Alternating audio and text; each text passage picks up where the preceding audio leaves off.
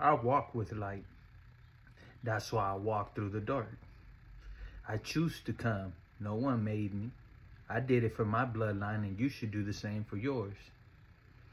Don't carry tradition. Break it instead. Honor your culture. That will always be there for reference. Outgrow tradition and culture if you wish to grow. Get as far away as you can from it if you ever want to find who you are. What your homies, friends, and family taught you is not you on a soul level.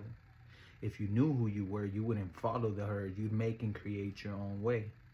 If you wish on never making a change for you and your loved ones, if you want to break family curses and offer them and those up and coming generations something new, something better, create the change. And that change starts with you, fam, not the world.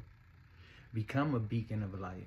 Soon you'll be walking through the darkest skies with ease, no problem. Nothing will be able to stop you. Keep going. Love and blessings. Love and healing to the world.